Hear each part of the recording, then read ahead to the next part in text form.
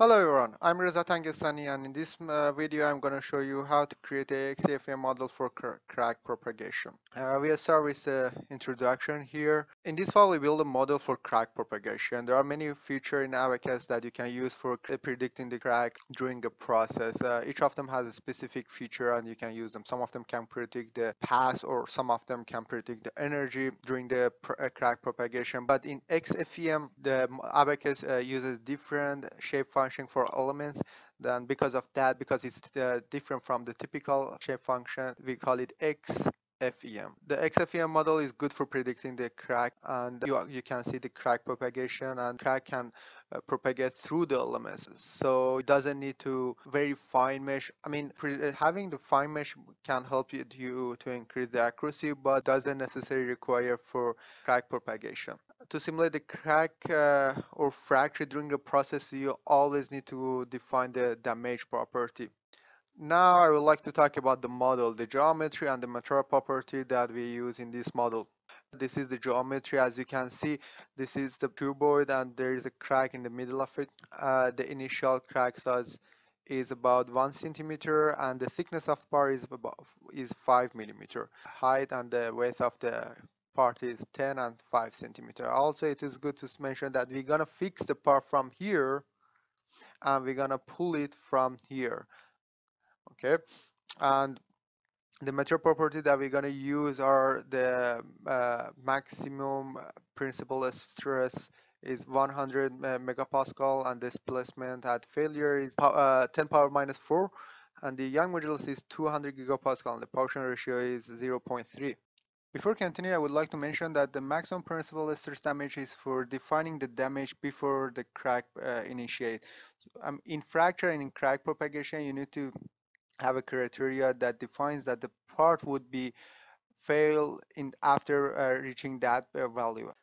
The other parameter is displacement at the failure.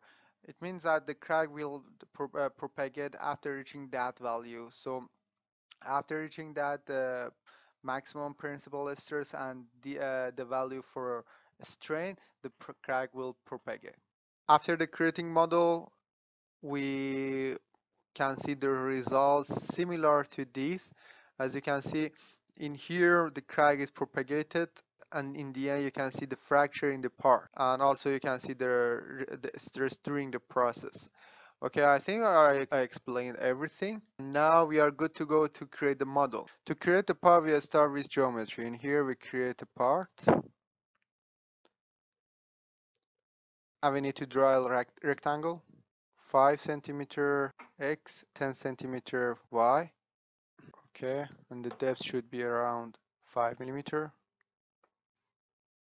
Then we need to create another part for crack. Here, shell extrusion. We need to draw a line from 1 centimeter to 0, and then the depth should be around 5 millimeter. Okay, and now in property, we need to assign the property for part. Density was 7800. Elastic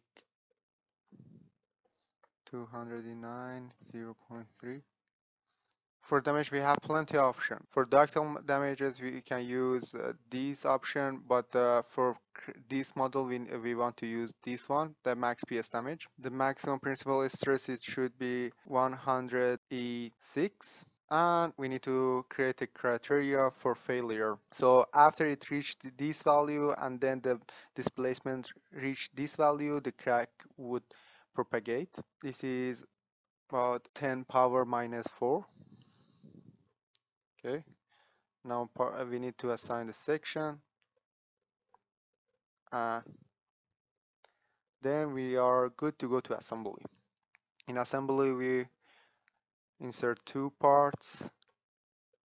We move the crack from here to the center because we want to create mesh and we want to make sure that the crack tip is not close to the node. So we move it a little bit higher, about 1 millimeter. Okay, as you can see in here, this is the crack. And in step, we need to create a step for static general. We set the analogium on and we assign this one. For minimum, for initial increment, we use this value because it should be low. And for the minimum, we make it 10 power minus 12. We increase the maximum number of increment. If you need to know more about the increment, you need to go to our video in website. We need to check a few boxes for seeing the crack propagation.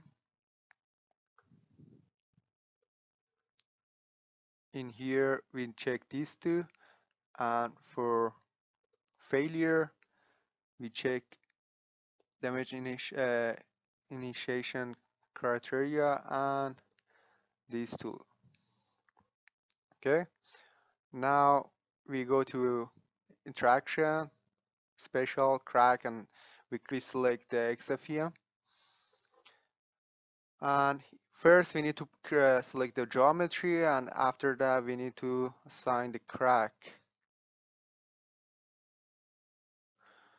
Now we need to create the interaction. We go to the initial step and then we select the XFEM crack growth. Crack 1 we already defined it in here, as if you remember we defined it here. Okay, and now before going to load, I would like to go and create the mesh, because based on the mesh I'm gonna apply the load. So in here I changed this value to 4. I don't need a very fine mesh. And then I assign the material and I assign the mesh. We go to load again, assign we fix this part as we explained in PowerPoint file, encaster. After that we need to create set to apply the load. In here we create the set node. I select this, and for load I go to this one, step 1, and after I click the sets, select this one. Okay, I check all of them. Only we need to pull it from a y direction, so I just need to change this value 5 millimeter. Okay, and now we're good to go. Before starting the job, we need to set the directory file. Okay, because we want to input the file in the specific folder. In here we create the job. We submit it. Okay, the job has been completed, and now we can see the results. As you can see, the crack is propagated in here. Now if we move this video, move this file, we can see the crack is propagated and the part is moving. Okay, in here you can see the strain as well. The strain at this point was high because we applied the load. It's actually logarithmic strain. An interesting part about the XFEM feature is that you can see the crack is propagating through the elements. It doesn't need to go through the nodes, and it can break the elements through the middle of them. Okay, I think I cover everything. Thank you very much for watching this video. I hope you enjoyed this video. If you need this file, if you need the CAE file, you can download them from our website, and it is free for you all. And if you're interested in any other video, please let us know so we can create them for you. I hope you enjoyed this video. If you have any question, let us know so we can help you with. And until the next video, bye.